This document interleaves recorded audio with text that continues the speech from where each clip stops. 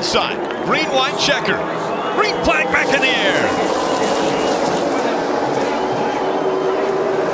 No help right here. No help right here.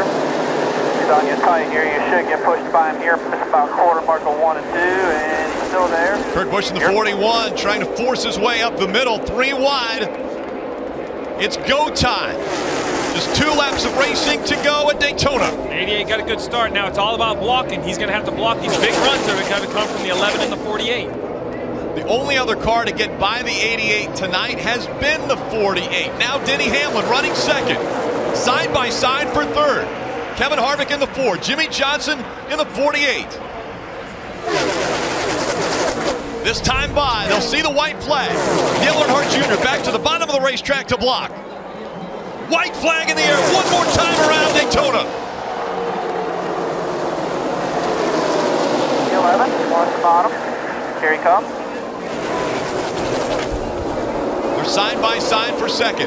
2-car length lead for Dale Earnhardt Jr. as they work their way through 1 and 2, and down the backstretch they go.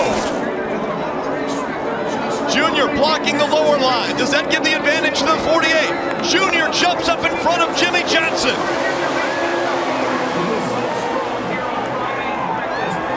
To the bottom of the racetrack, Dale Earnhardt Jr. trying to stay in front of the pack. They work their way through 3 and 4. Into the triumph they come. Dale Earnhardt Jr. to the bottom of the track. Junior will win at Daytona. And the big one happens behind them. Oh my God.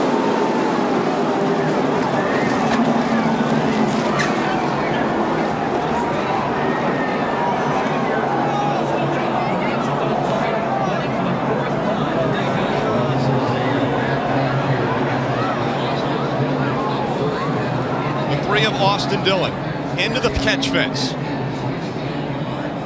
All the crews getting out to that car to assist these drivers.